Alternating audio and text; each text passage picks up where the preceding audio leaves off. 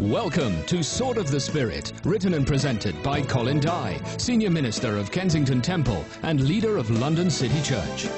Sword of the Spirit is a dynamic teaching series equipping the believers of today to build the disciples of tomorrow. We pray that you find these programs inspiring and a catalyst in deepening your knowledge of God, your relationship with the Lord Jesus Christ, and your intimacy with the Holy Spirit. Hello and welcome to the Sword of the Spirit, a school of ministry in the Word and the Spirit. We're talking about Jesus as the Son of God, knowing the Son. And this comes by revelation. When the Apostle Peter declared, "You are the Christ, the Son of the living God," Jesus said, "This hasn't come by your own thinking. This is not the teaching of man. This is the teaching of God. God the Father has revealed this to you." Now, throughout the series of the Sword of the Spirit, we focus on God the Father, God the Son, and God the Holy Spirit.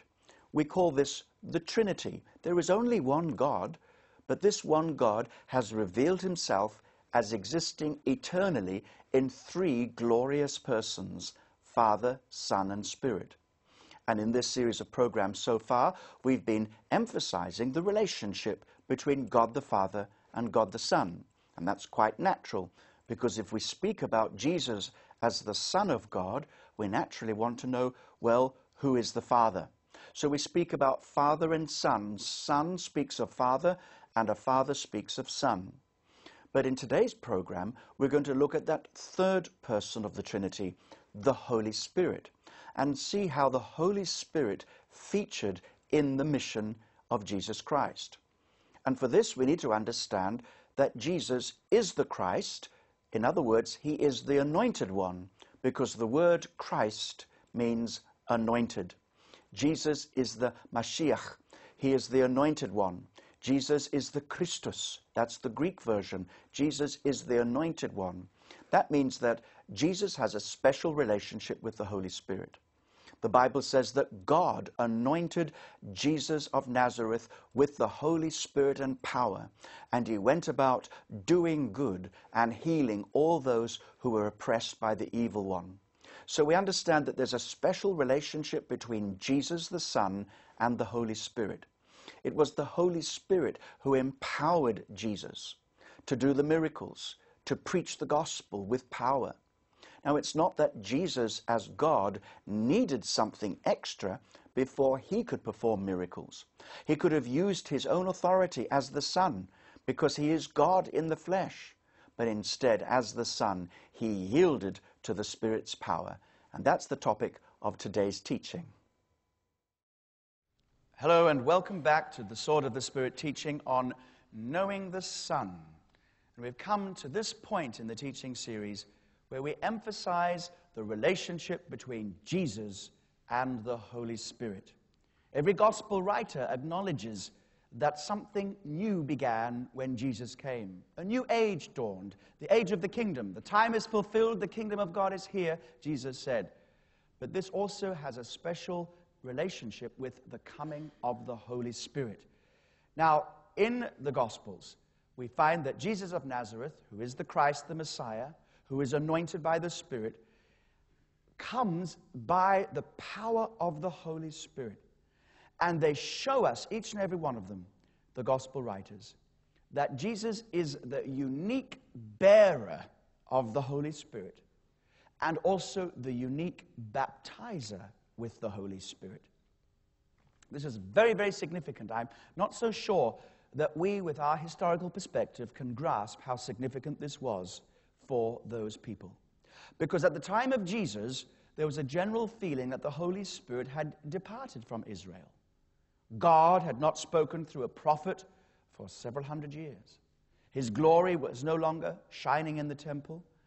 The Jews would look back with fond nostalgia, and then they'd look forward to the coming of Messiah with expectant hope. When Messiah comes, he'll bring the Spirit. The Spirit will be back.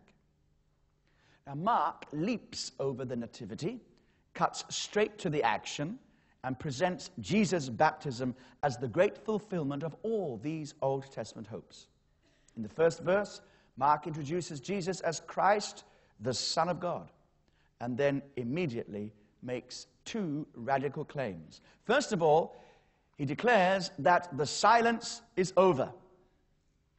The silence since the age of Haggai, Zechariah, and Malachi, now it's over. God has spoken from heaven.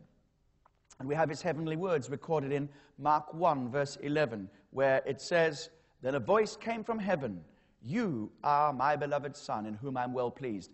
What an amazing way to shatter the silence.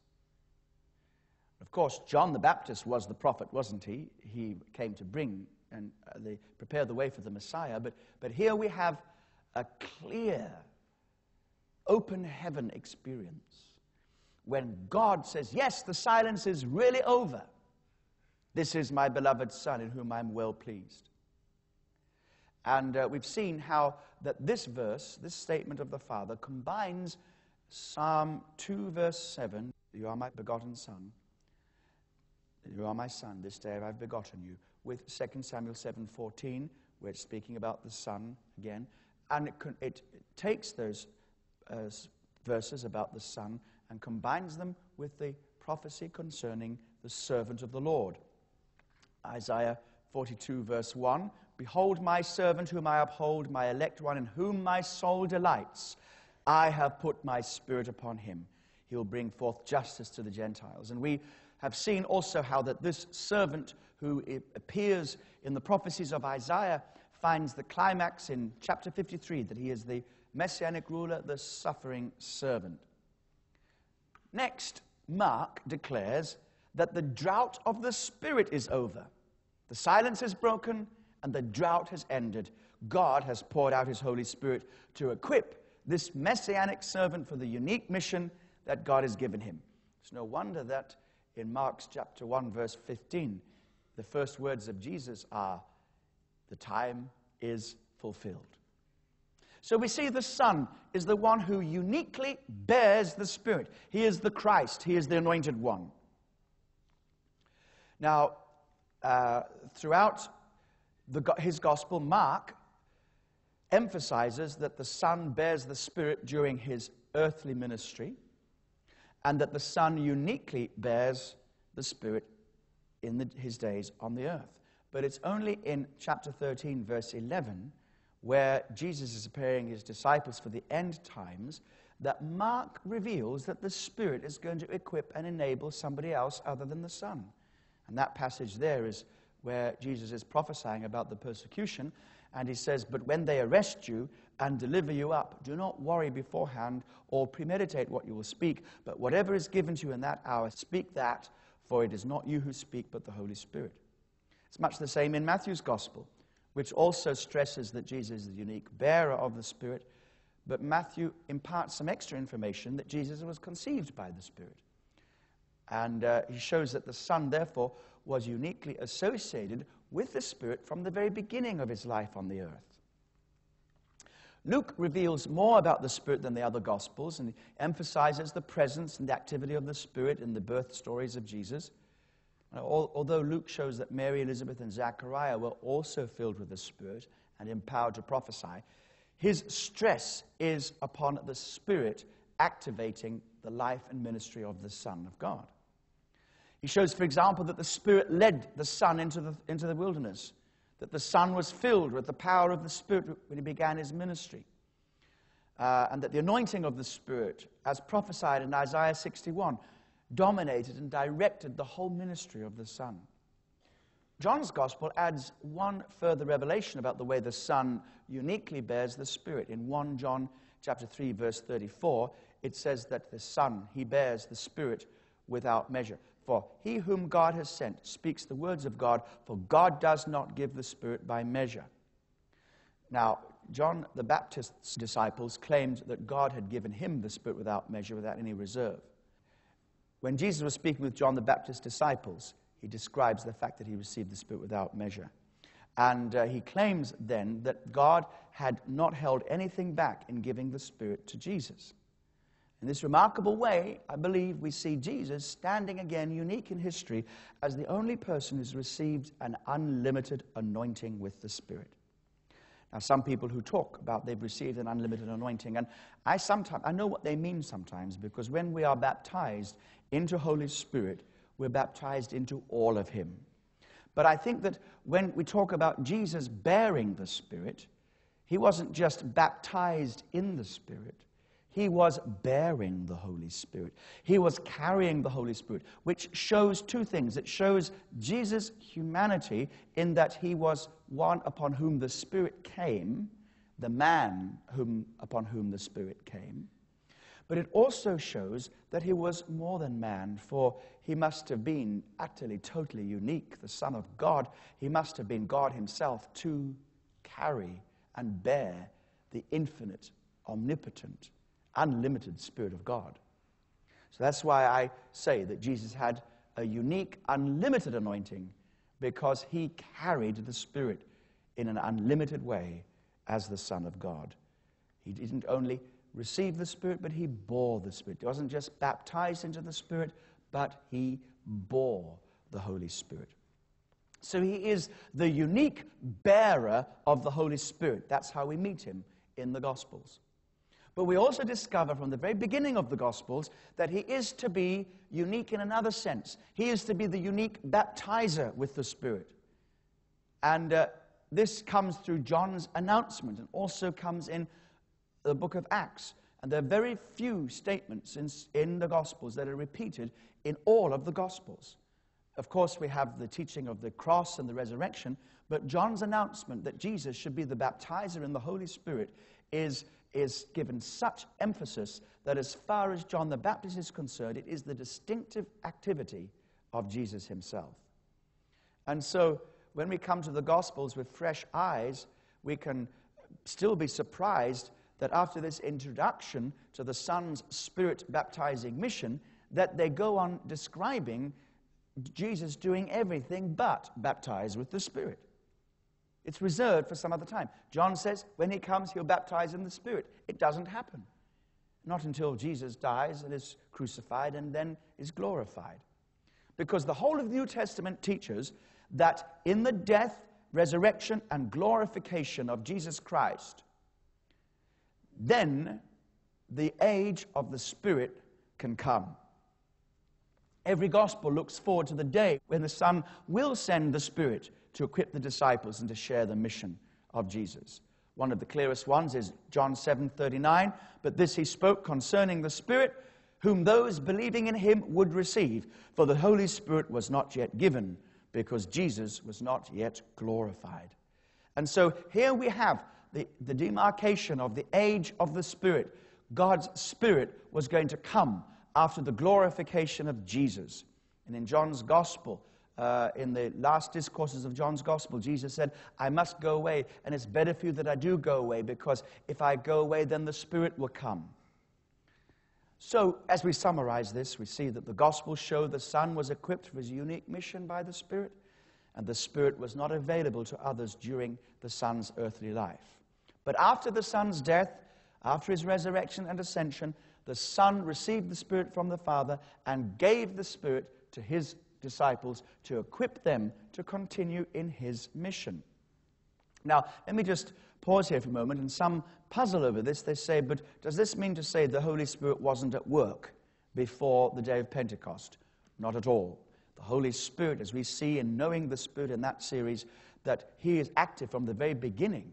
He's active in creation, and the Spirit moved upon the surface of the waters. He is active in anointing the prophets and in empowering the kings. He is active throughout the whole of the Old Testament. He's active in the life and ministry of Jesus. Even the disciples know him. They know the Spirit.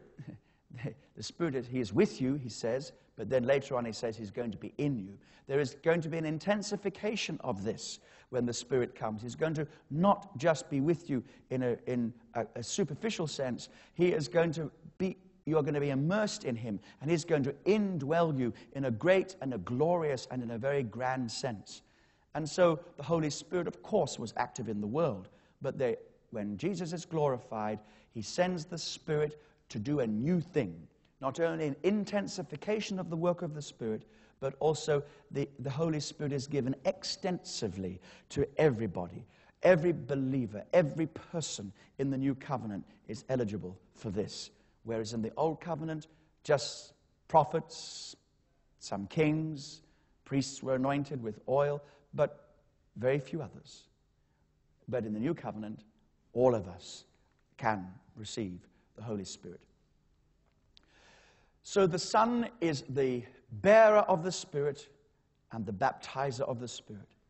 He also is the revealer of the Spirit.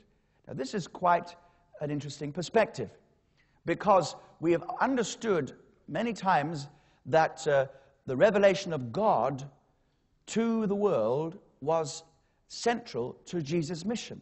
He came to reveal God. But this means he came to reveal not just the Father, but also the Spirit. Think about it.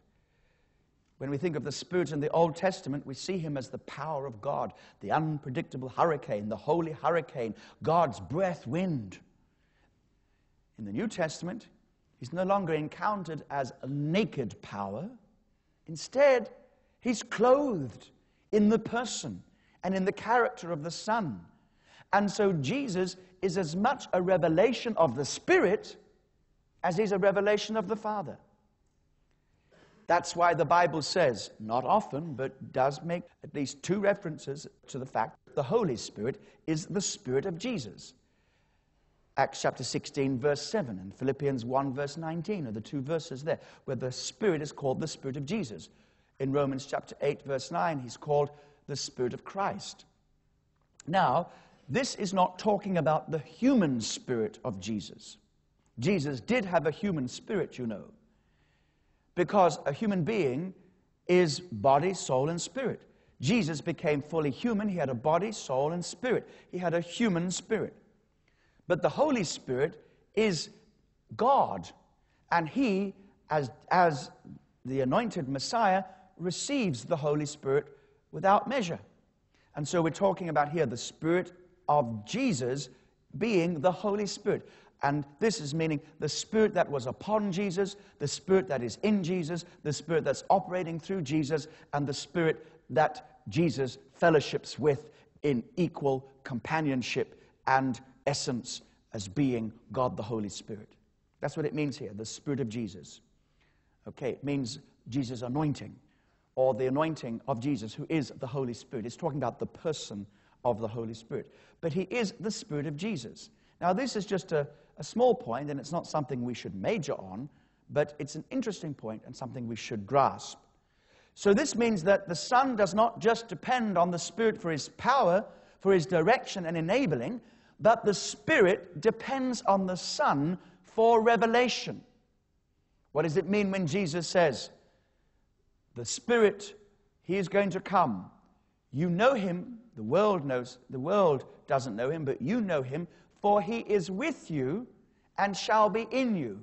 That's a reference to saying, the Spirit, you know all about him because you know me. Because I am with you, you know the Holy Spirit. Because you have me with you, you have the Spirit with you. In other words, the Spirit has focused his presence and his activity in me. But now, he who is in me is going to be in you. Very powerful scripture. Many are confused as to the meaning of it, and I believe that's the meaning of it. So here, the Spirit is depending on the Son. Let me put it to you this way. When Jesus said that to his disciples, he is with you and shall be in you, the Holy Spirit was probably saying, amen, amen. You've been showing them who I am. Now they're going to know for themselves. So here we have mutual interdependence in the relationship between the Son and the Father. We've seen this, and we're going to look at it again. We've seen it as in knowing the Father, that the Father and the Son mutually depend. The Father depends on the Son, and the Son depends on the Father. The Father depends on the Son to make him known, and yet the Son can't make the Father knowing unless the Father draws them and brings revelation. So there is this mutual dependence, this interdependence between the persons of the Trinity. Those of you that follow through this series, Sword of the Spirit, you know I spent a lot of time throughout all of this series building up the doctrine of the Trinity. It's a much neglected doctrine today, and I don't think we can fully understand the purposes of God without understanding the doctrine of the Trinity. We can't understand our relationship with the Father unless we know the intimacy between the Father and the Son. We can't understand our fellowship with the Holy Spirit unless we begin to grasp how Jesus depended on for partnership. And interdependence of the Son and the Spirit. The Son depends upon the Spirit, but the Spirit also depends upon the Son.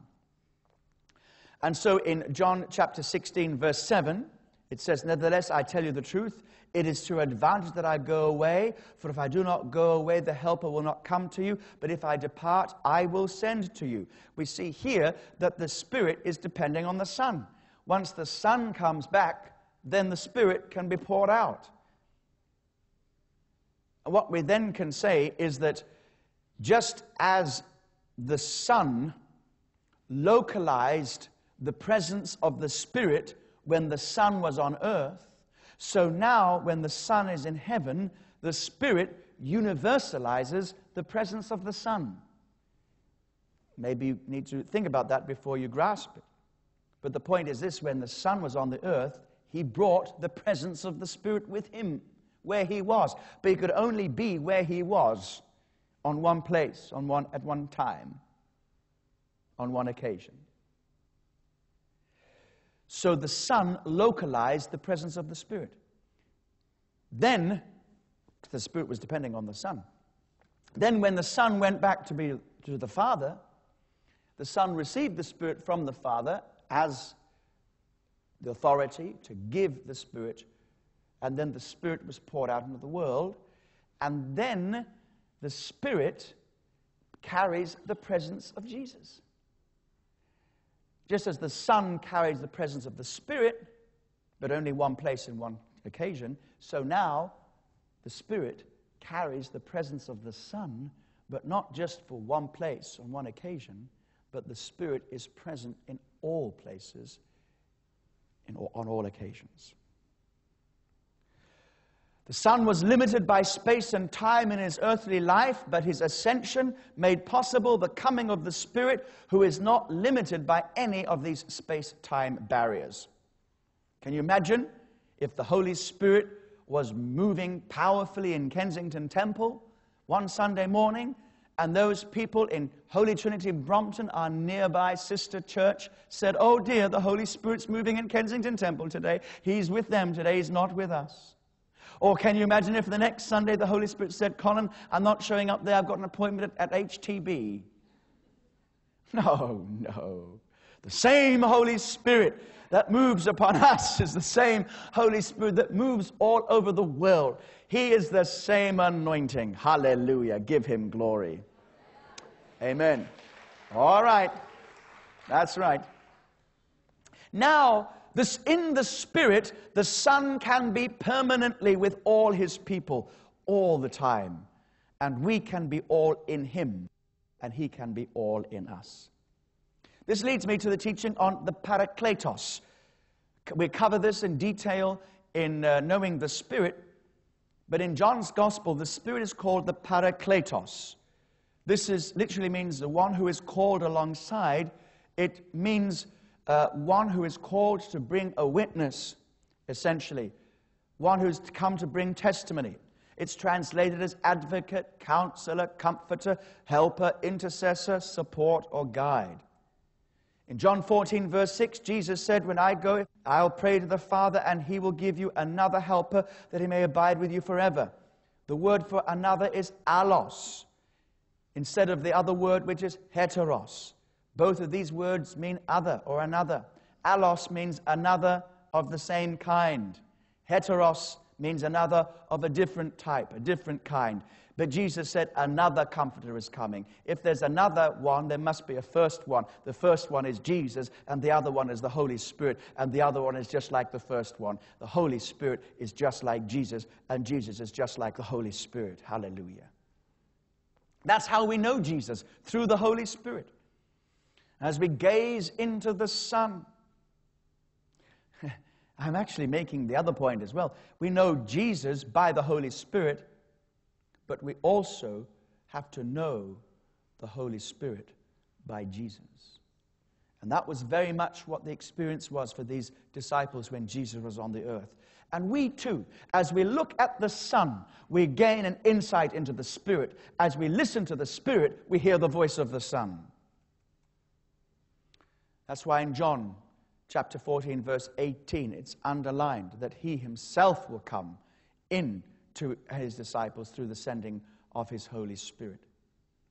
Now, in the Old Testament, we have at least 2 occasions when the Spirit and the anointing was passed on from one person to somebody else. Moses, it says in the Scriptures, Deuteronomy chapter 34 and verse 9, how Joshua, let me just read it for you, because it says, "Now Joshua the son of Nun was full of the spirit of wisdom, for Moses had laid his hands on him. So the children of Israel heeded him, just as the Lord had commanded Moses." So here we have, there is an impartation from Moses to Joshua. The same thing happened from Elijah to Elisha. Read about it in 2 Kings chapter 2. And then Joshua and Elisha ministered in a similar anointing to Moses and to Elijah. And so in the same way, Jesus, who was anointed with the Spirit without limit, was allowed to pass on the Spirit to his chosen followers so that they could continue his mission, so that we can begin to do what Jesus did.